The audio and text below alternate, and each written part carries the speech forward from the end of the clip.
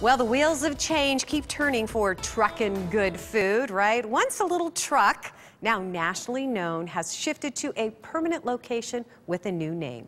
Photojournalist Tori Garcia takes us inside the Crepe Bar. The game plan: Wanted to do something on my own. on a flight returning from France. Set up the name Truckin Good Food, play off of words, Truckin Good Food, and I knew I wanted a truck. I wanted to be mobile. We didn't have food trucks at the time, so I contacted the farmers markets and asked if I could set up a little creperie, old school style like how I saw in France. Wanted to change the way people thought about street food. You know, there's a stigma with food trucks, roach coaches, whatever. At first, people associated crepes with something sweet, but Jeff Krause was changing their minds one crepe at a time. It was a little bit of a challenge at first, but I kind of Americanized the way we served them, put ingredients in there that was like American friendly, if that makes any sense. The craving was fast, and so was recognition. So the Huffington Post listed me as like one of the top 10, I think it was 8 most influential food trucks in the country. Truckin Good Food was also listed in the Serious Eats book of like all good things to eat all around the country. Well, that was many crepes ago, and Jeff has traded his wheels for brick and mortar. Can I get the tweel? 2 papaques. Still using crepes as a blank canvas, First papaque down. mixed with Jeff's passion with a dash of imagination that showcases a straightforward menu full of farm-fresh flavors. It's ham, mushroom ragu, a jack cheese, and spinach with a little Parmesan tweel. The ham is from the meat shop in Phoenix. And the second one was a breakfast burrito. Us using the crepes as a base, right? Infusing chipotle and adobo sauce into the batter.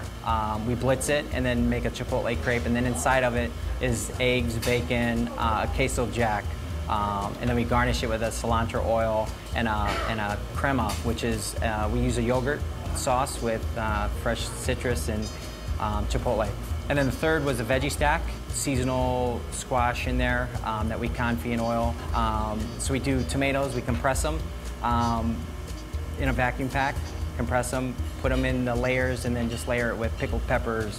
A lot of different flavors going on, pesto, broken chev, which is a goat cheese, and basil oil.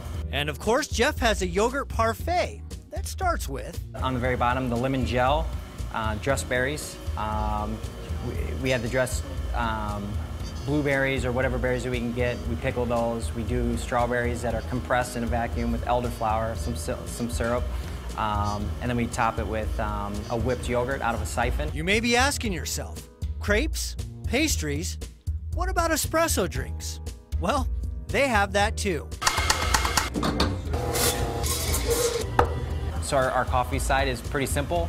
We do espresso drinks, macchiatos, cappuccinos, lattes, iced, some of them, and then we do teas. The Crepe Bar is a simple style, just like Jeff wants it.